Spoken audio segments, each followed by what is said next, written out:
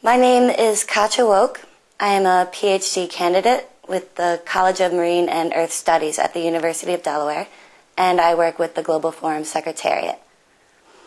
Recognizing the emerging threats of climate change, these urgent and emerging threats, and the inextricable link between the climate and the atmosphere, the Global Forum put together a working group on climate, oceans, and security in 2007 to begin to think about how we can address these issues.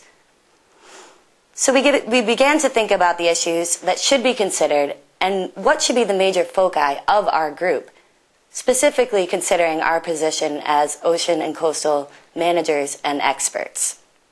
In our resulting policy brief, we begin to address these issues.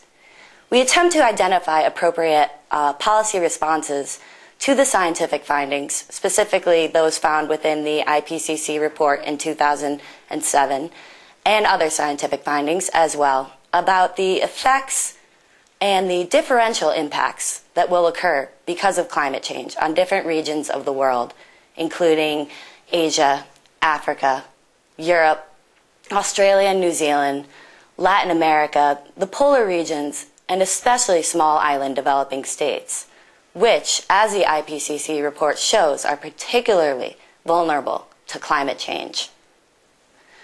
We address the climate divide as well, whereby the poorest people on Earth are anticipated to be the worst hit by the effects of climate change. And we also try to encourage international commitments and funding mechanisms to respond to these differential impacts on different regions and on different peoples of the world. We also try to attempt to link the effects of climate change to human health and to security issues.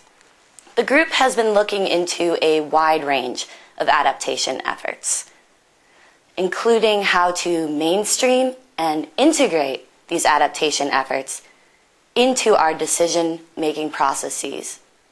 So we're looking at how can we integrate adaptation into such things as economic development and also planning and, of course, environmental protection.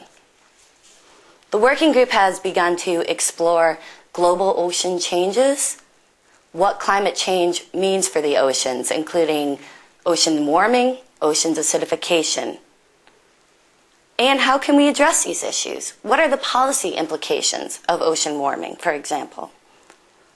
Finally, the working group has begun to investigate how we as a global community can properly mitigate our efforts that use or rely on the ocean. So we're looking at alternative energy in the ocean, including offshore wind power, tidal power, and the like. And we're looking at deep ocean carbon sequestration, which is a bit of a contentious issue at this point.